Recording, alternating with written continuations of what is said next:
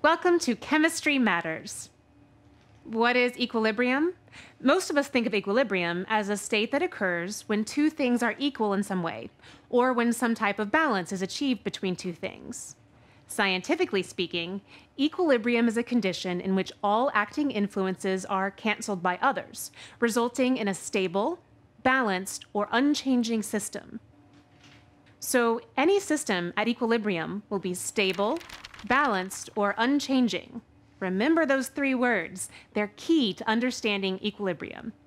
With that in mind, let's get out to our classroom to learn a little more. You might be asking yourself, what exactly is it that's balanced in equilibrium? And actually, what's balanced or equal depends on the type of equilibrium that we're talking about. And we'll look at chemical equilibrium in a moment, but first, let's explore equilibrium in general. So take a look at these three images on the monitor, and which of these do you think represent equilibrium? Well, the rocks in the first picture are balanced, so that's got to be equilibrium. Great. And you actually use one of our three key words, stable, balanced, or unchanging. So what do the rest of you think? Do you agree that the rocks represent equilibrium? And how about the other images? I think the rocks are in equilibrium too, but I don't think the balls in water are, since they're moving. Yes, the balls in water are moving. So you think that something that's moving can't be in equilibrium? What about when you run on a treadmill? You're moving, but you're not actually going anywhere. So that's equilibrium. Good point. So let's take a look at the images again and see if any of the three key words, stable, balanced, and unchanging, can be used to describe them. And Josh already noticed that the rocks are balanced. How about the balls in the water? The balls don't seem balanced or stable or unchanging, but I guess the amount of water does stay the same. Does that mean it's in equilibrium? It sure does, and that's a good job working that one out. So let's talk about the balls being juggled. What do the rest of you think? Can you find anything that's balanced, stable, or unchanging about them? The balls are moving, but they're not really changing. Their pattern doesn't change. That's a great description, okay? Because the balls travel in a certain path, and as long as something doesn't interfere with that path, it's unchanging. And as a matter of fact, all three of the images represent systems at equilibrium.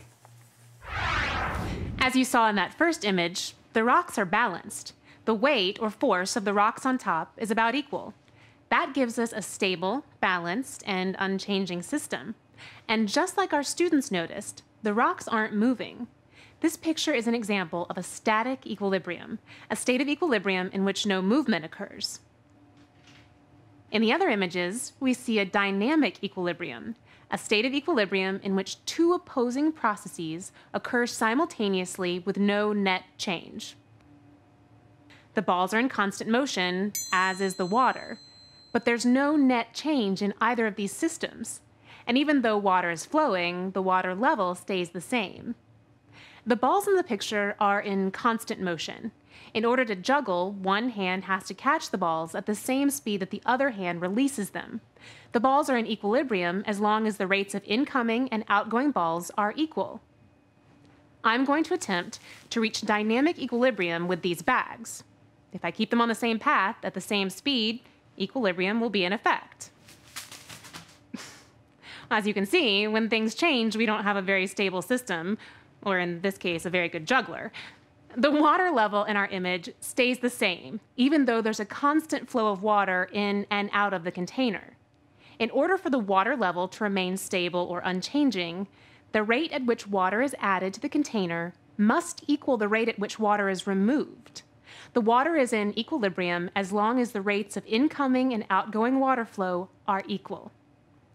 Now that we have a better understanding of equilibrium in general, let's talk about chemical equilibrium.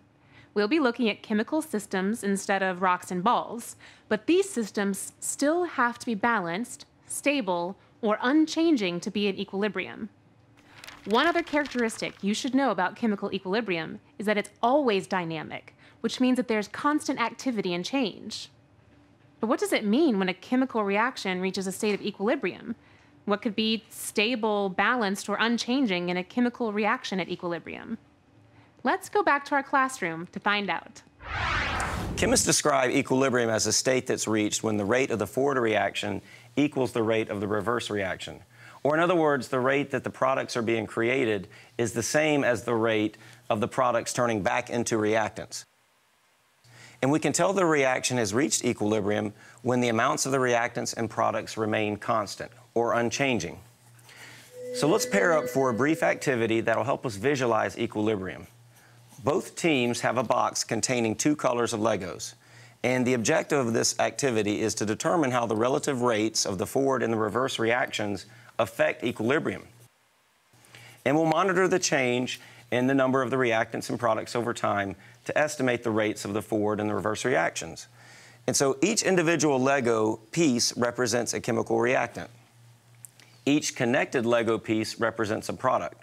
And when I start the timer, one person in each group will reach into the box without looking and remove 2 Lego pieces. If the 2 pieces are different colors and they are unconnected, then that person will connect the 2 Legos to form a product and then return it immediately to the box. If the 2 pieces are the same color or one of them is a product that's already connected to another piece, they'll immediately return them to the box without changing them. This person will represent the forward reaction. The other team member will reach into the box without looking and remove 1 Lego. If the Lego removed is a product, which is, remember, 2 pieces that are already connected, then they'll take apart the product, and that will represent reforming the reactants. If the Lego removed is a single piece, they'll immediately return it to the box. This person is going to represent the reverse reaction. And so I'll reach over and I'll shake the box of Legos, and that's going to represent the kinetic energy of the system. How long do we do this? That's a good question. You'll connect and disconnect Legos for 1 minute at a time. And I'll tell you when to start and stop, and then we'll count how many reactants and products are formed after each minute.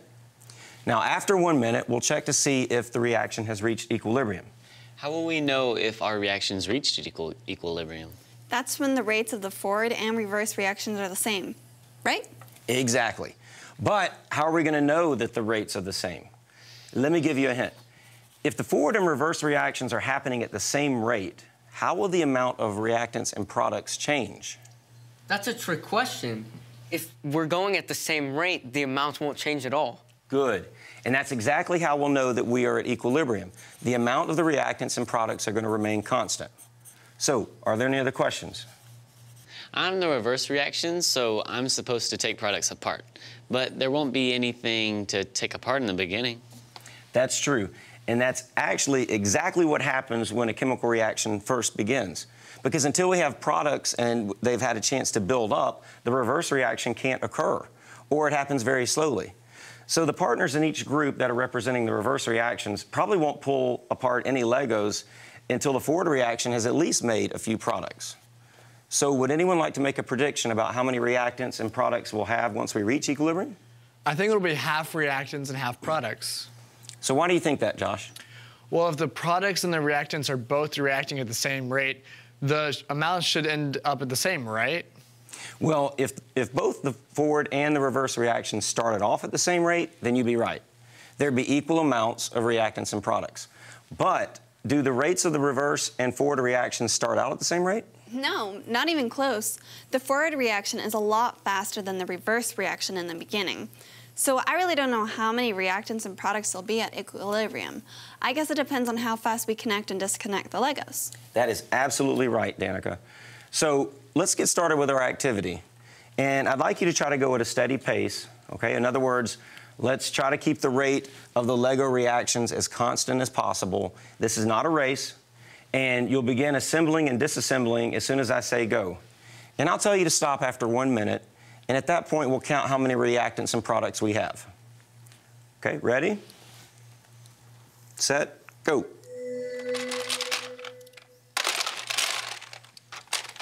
Kinetic energy.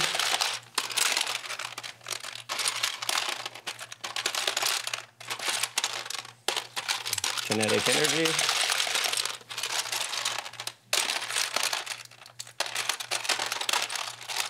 Okay, stop. And count how many reactants and how many products you have. I'll record the results so that we can keep track of the changes in our numbers over time. Looks like we've got 2 products and 13 of each of the reactants. Looks like we got 3 products and 12 of each reactant. Looks like we're faster than the other group. That's just because our reverse reaction was faster than yours. Interesting results. Let's see what happens if we continue the forward and the reverse reactions for another minute. Ready? Go.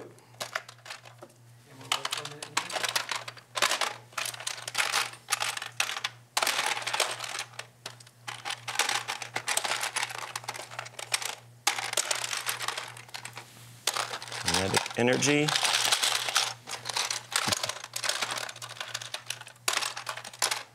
Okay, stop. Another minute is up. So count your reactants and products for me, and I'll record it on the board for us. All right, it looks like we got 3 products and 12 reactants. And we're up to 4 products and 11 reactants. Okay, let's look at this data and see if we can draw any conclusions from it. Do you guys notice any trends in the data? The products are increasing. Slowly. Good. Very good. Is there anything else that you see? Our forward reaction, it's still slightly faster than theirs, but not by much. Or maybe our forward reaction went the same rate, but your reverse reaction was slower. That's right. The rates of both the forward and the reverse reaction are going to determine how many products we have.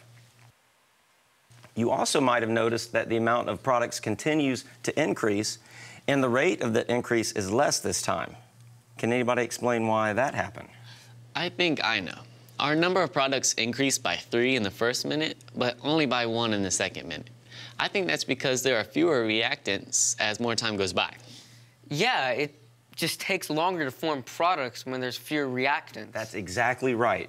The rate of the reaction will decrease over time as the concentration of the reactants decreases. Let's see if this trend continues. We'll run the experiment for another minute, okay? Ready, begin.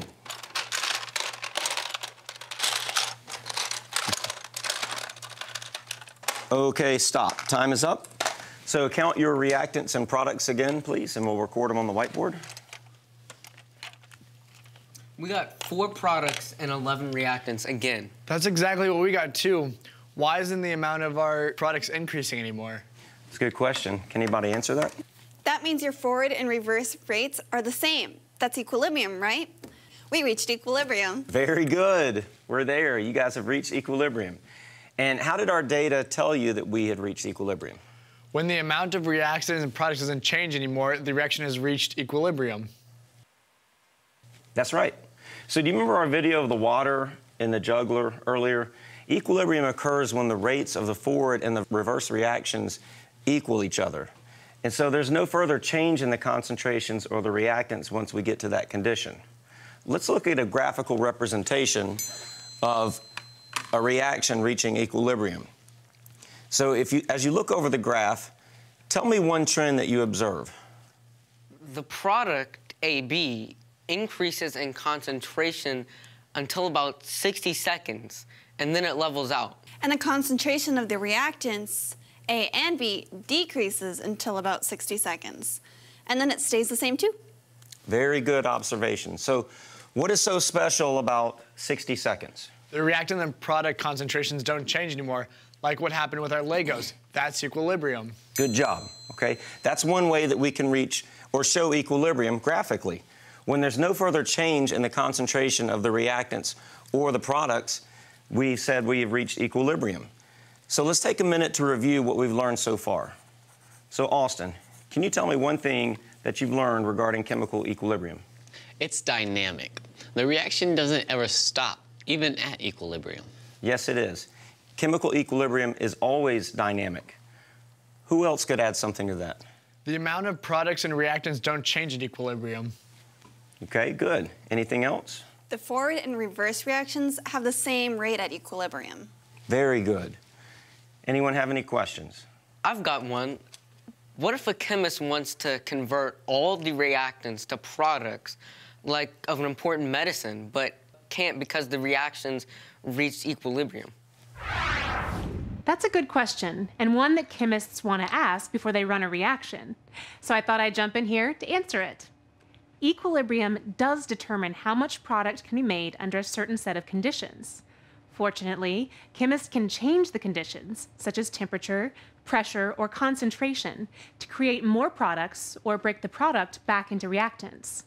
But before we talk about how we can maximize the formation of products, we'll need to understand what determines the ratio of products to reactants in a chemical reaction. The ratio of products to reactants at equilibrium depends in part on the ratio of the activation energies for the forward and reverse reactions. Activation energy refers to the minimum amount of energy needed to activate molecules to undergo a chemical reaction. The higher the activation energy needed, the slower the reaction will go. The lower the activation energy that's necessary, the faster the reaction will go. Look at this image of a man rolling a boulder up a hill. That hill represents the activation energy required to initiate the forward reaction. If we had an equal number of boulders and people on both sides of the hill trying to roll the boulders to the other side, we'd expect more boulders to collect on the right, because it takes less energy to move the boulders over the shorter distance. That's also a good analogy with chemical reactions. If this hill represents the energy needed for a chemical reaction, and the hill is small or only a little energy is needed, we can expect more products than reactants at equilibrium. To demonstrate what I mean, let's go back to our classroom and look at an actual energy diagram for a chemical reaction. Look at this diagram and tell me which process has a higher activation energy, the forward reaction or the reverse reaction? Well, the reactants need less energy to get over the hill than the products, so the reverse reaction would have a higher activation energy. That's exactly right. The reactants need less energy to reach the activated complex or the transition state than the products do. So Austin, which reaction do you think would happen faster? Would it be the forward reaction or the reverse reaction? The forward reaction will go faster because it takes less energy to get started. So there's going to be a lot more products at equilibrium. Okay, that's good reasoning. The reactants will convert to products more quickly than the products would convert to reactants. But the ratio of the products to the reactants at equilibrium depends not only on the activation energies of the forward and reverse reaction, but also on temperature. So as temperature increases, the difference in activation energy becomes less important. And the reverse reaction will be able to compete better with the forward reaction. That just about does it for our Introduction to Equilibrium video, the first video on our Unit 10 playlist. And the even better news is that now we're ready to explore quantitative aspects of equilibrium, like how to calculate equilibrium constants and concentrations of reactants and products at equilibrium. To do that, check out the next video on the playlist, Equilibrium Constants and Concentrations. And I'll see you there.